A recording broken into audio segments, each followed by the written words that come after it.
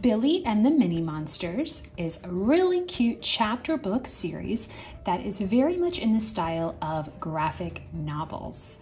It doesn't matter which order you read these books in, and the premise of each story is that there are 5 little monsters that Billy finds in his sock drawer, and he saves their lives, and so they pledge their loyalty to him.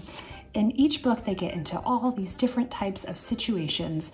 In this one in particular, Monsters to the Rescue, Billy has a swimming lesson and he is afraid. He doesn't want to dive from the diving board and he needs to overcome his fear. The mini monsters decide to sneak in his backpack and go with him to the swim meet.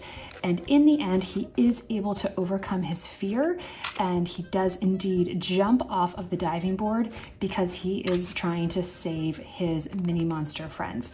These books are filled with great morals, and they are just really fun reads for your child to read on their own or for you to read together as a read aloud.